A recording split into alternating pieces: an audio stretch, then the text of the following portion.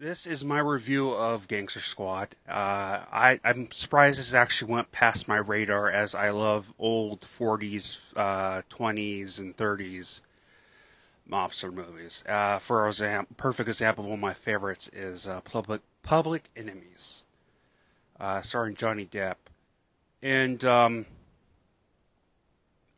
this movie stars Sean Penn, Josh Brolin, and the guy from the Terminator movies. The second one, he was the bad Terminator. For his name, but he plays a old school cowboy kind of guy, peacemaker, and stuff. Out of kind of this stands out a little more in the 1949. And Sean Penn is a really bad someone you don't want to f with, kind of person that will destroy you, and he's a mob boss is pretty much what it is, right? So he's in. This is in California, 1949, and he controls everything from cops to judges to police to all that stuff, and he's trying to make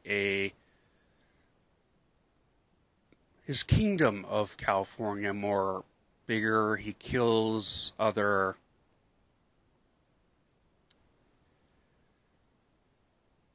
his boss or his person he's underneath, and goes that way.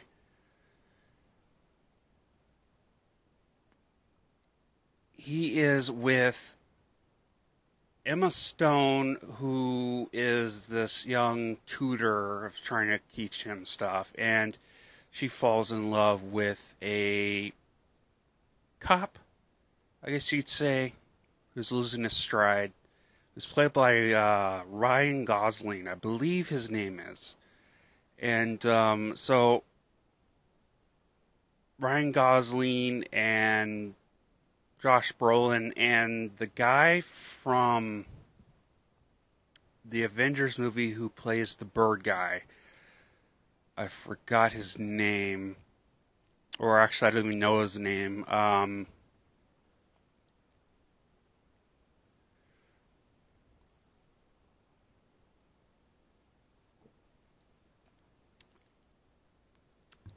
And they are pretty much mercenaries trying to take down his Sean Penn's empire.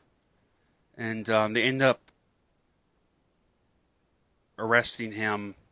And this movie definitely has a lot of a good amount of action in it.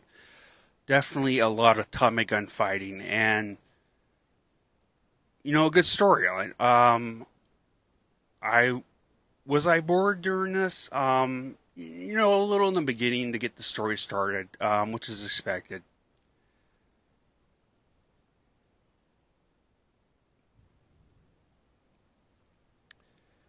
I honestly would give this movie, because I just enjoyed the hell out of it. I'm surprised that I let this go under my radar. Um, I definitely give this a 5 out of 5 for me personally. Uh, Really great movie. See, when I was looking at this, I was thinking, because I had Emma Stone and I was thinking, and Ryan Gosling, that it was some sort of period piece, but it was like a musical kind of thing. And honestly, that the musical thing ruins it for me nowadays. If it was like cartoon wise or something, I could get behind that. But I want something more serious. And at the end, I really love the story arcs, and the acting. The acting was pretty good. Action scenes are pretty good. Story wise, pretty good. So great movie. And if you have not seen this yet, I strongly suggest you check it out. And yeah, that is my review. So please like the video if you have not already. And if you are new, please subscribe and hit the bell icon if you don't get notifications. So, well, you wouldn't get notifications if you did, if you haven't already. So, what are you gonna do? But if you want more, don't want to miss on my content, hit the sub button, the icon, the bell icon, and at this point I'm rambling. So, have a good day, everyone.